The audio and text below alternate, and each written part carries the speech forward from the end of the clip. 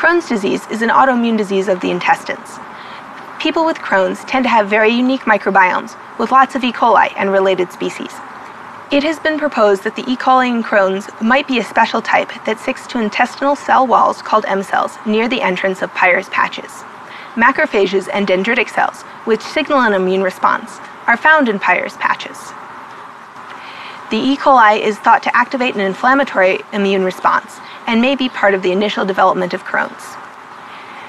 An interesting recent study looked at a link between the microbiome, hormones, and the development of autoimmunity. Autoimmune diseases are more common in women than men and are frequently diagnosed in adult women before menopause.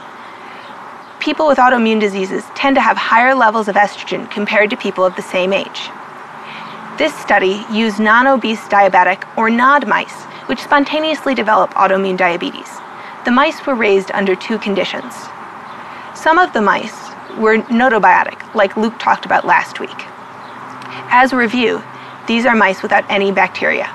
The study also looked at pathogen-free mice.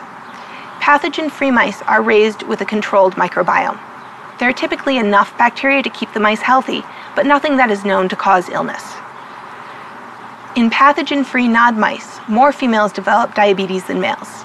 In notobiotic mice, the males and females develop diabetes at the same rate.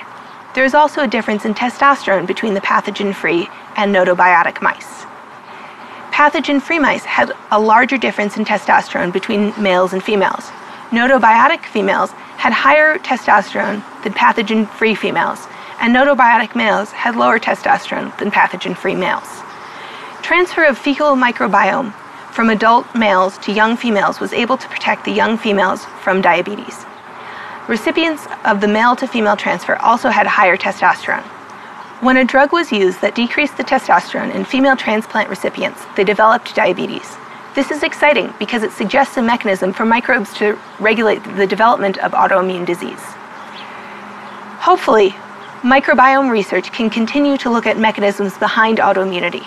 Large data sets, like the American Gut Project, are important to being able to do this research.